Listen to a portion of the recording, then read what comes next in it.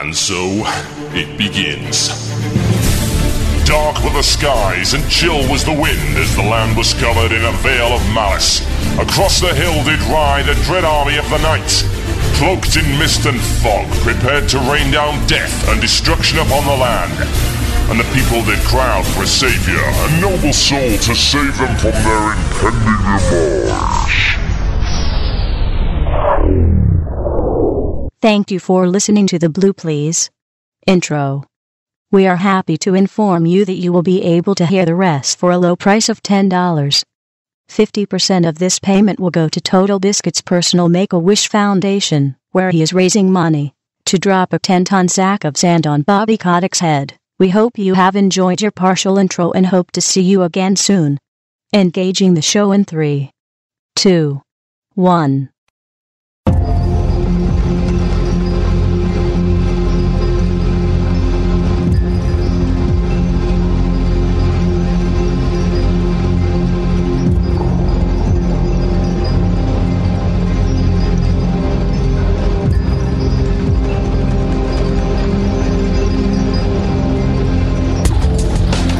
Yes, indeed, folks. You are listening to the Blue Please Monday Massacre here on WoW Radio with myself, Total Biscuit. The date today is the 9th of November, 2009. It is 8 p.m. British Standard Time. It is 3 p.m. Eastern.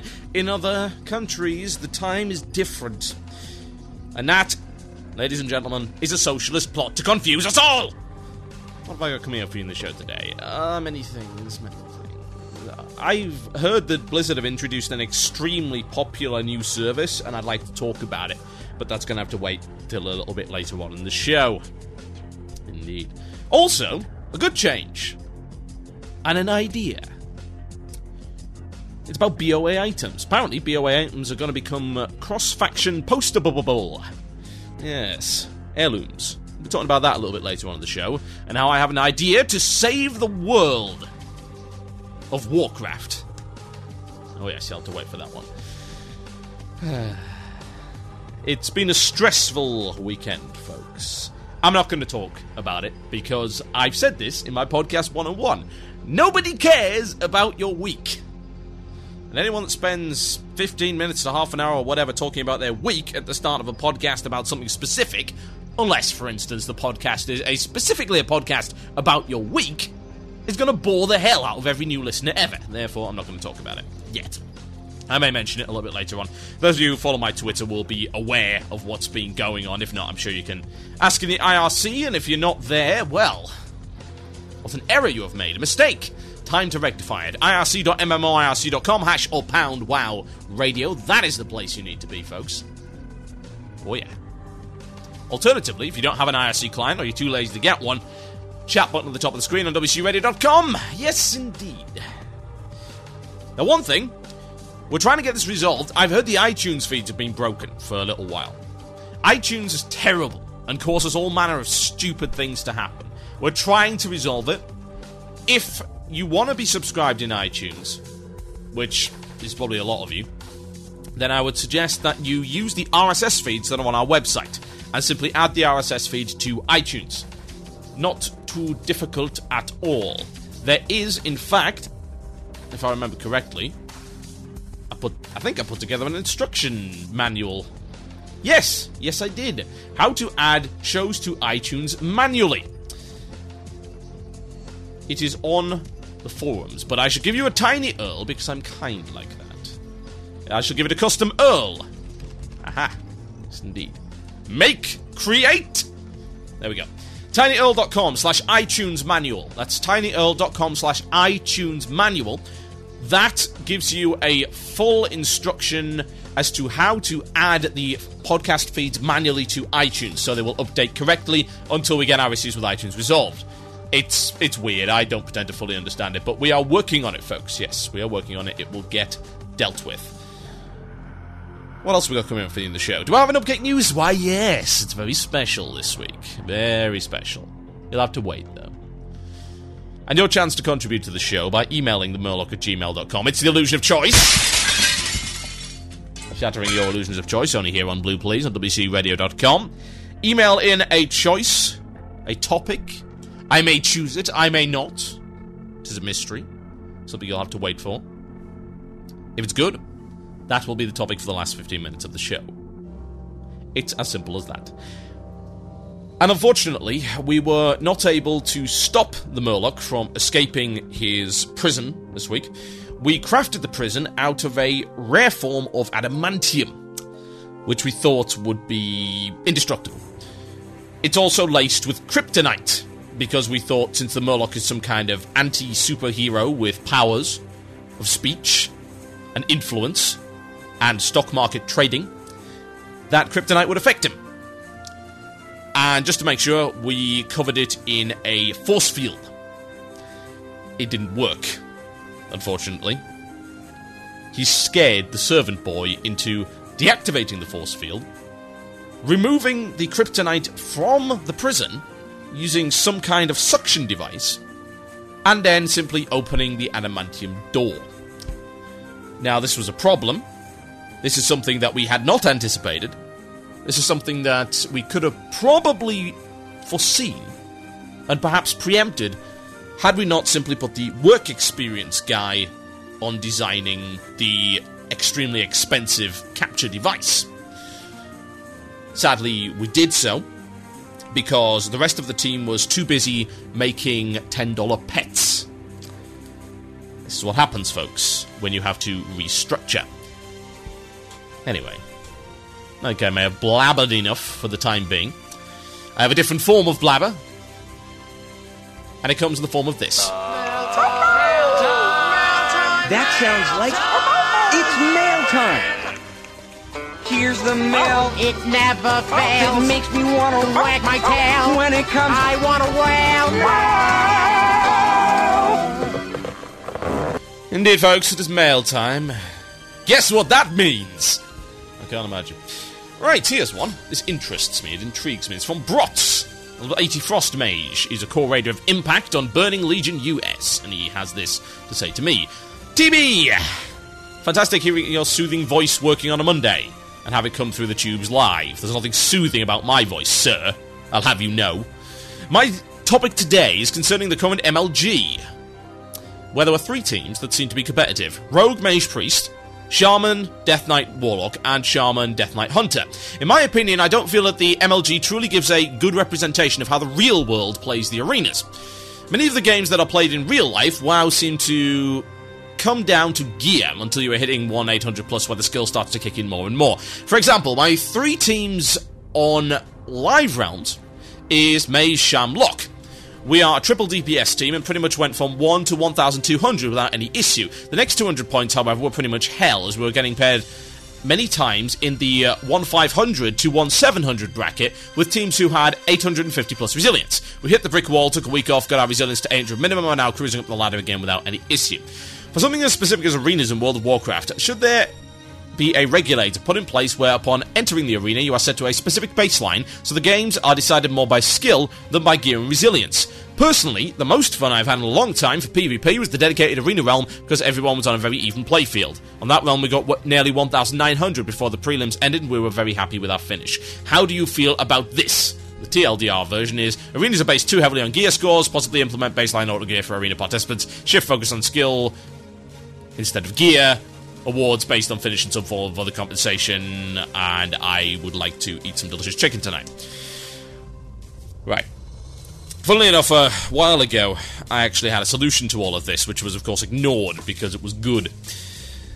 The problem with World of Warcraft, and indeed any RPGs, is when you introduce the PvP element, there is naturally going to be stats involved, and of course how are stats given to you as the player? They are given via gear.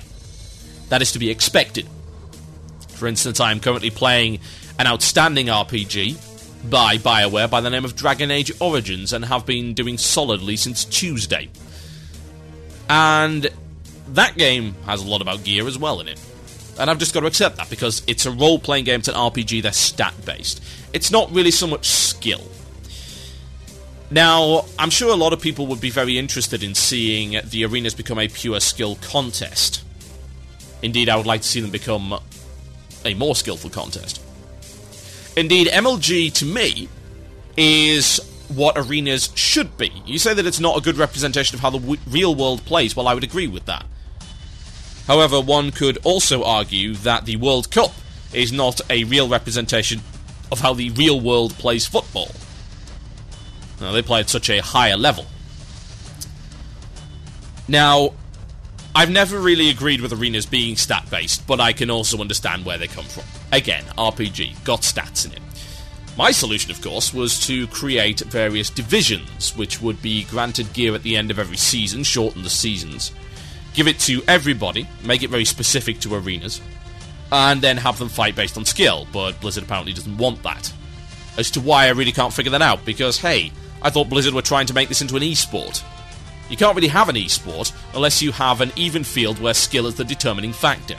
Now, of course, you will never have everything become skill, because beyond stats, you also have class balance. Class balance will, of course, never be perfect. There will be certain combinations that work better than others. The only way to perfectly balance a game is to make everything exactly the same. And you don't want that. Certainly not in a class-based RPG. That would be ridiculous. Who would support that? Hopefully nobody, if they've got any sense. So I can understand where you're coming from, and as much as I would love for that to happen, it unfortunately isn't going to, at least not at this point in time. Now, having done arena commentary on teams which were almost identical, and were wearing identical level gear, I would say that it was pretty exciting to commentate over, and hopefully the guys who watched the video, which is on my YouTube channel, by the way, youtube.com/TotalHalibut, go and have a look at that, you will see it there. That was pretty exciting, that was pretty cool to watch, but normal arena isn't. It's like watching a kick around at a local town field between two groups of random ragtag people. It's not all that interesting to watch in comparison to, say, the World Cup, which is why most people watch the World Cup and not the local kick around. So yeah, I understand that.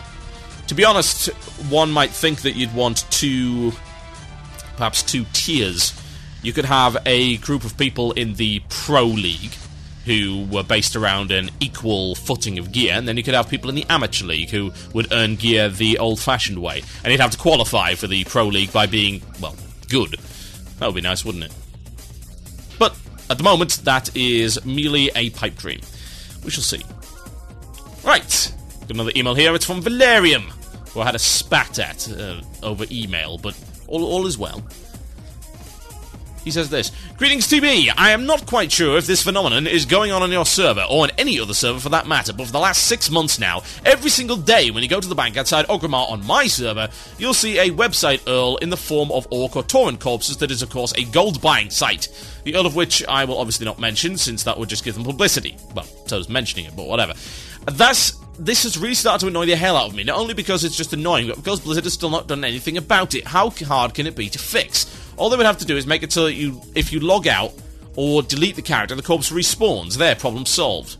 Despawns even, not respawns. Yeah, that would be a great solution. Yeah, the corpse will respawn if the character logs off. Infinitely multiplying, you'd eventually be completely covered in gnome corpses. Smelly things. What are your thoughts on this? Well, there is really no excuse, let's be honest. I can't imagine. It's a perfectly good solution. Have things despawn when you log off. I understand the whole, oh, my immersions thing. Whereas if someone dies, they sort of stick around when they log off, and then they log back in, and the corpse is still there. I understand. Yes.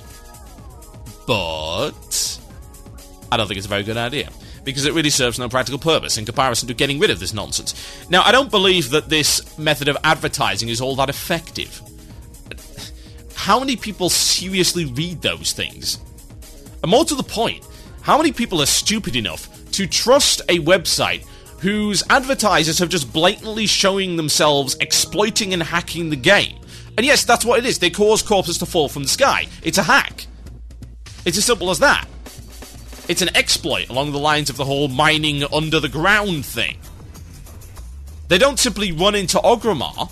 Do you think they could do that? Do you think you could get 40 or 50 gnomes run into Orgrimmar, spell that out without dying? Not a chance. Literally, these things fall from the sky. It's a hack. Simple as that.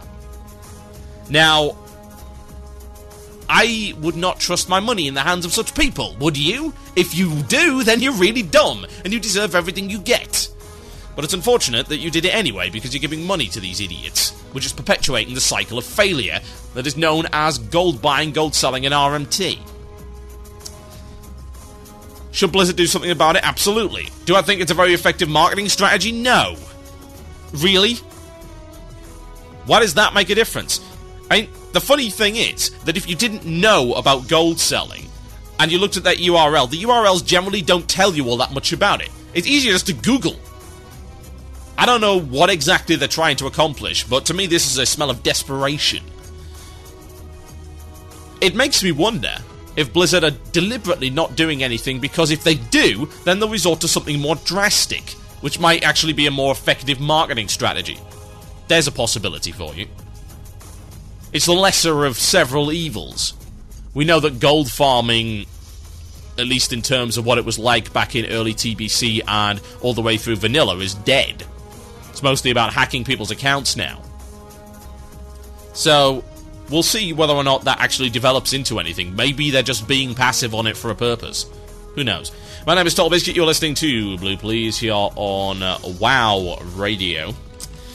It's a cash-themed show today, folks. Seriously. So I'm going to play some Dire Straits. It's called Money for Nothing. Can't imagine why I'd play something like that. Enjoy.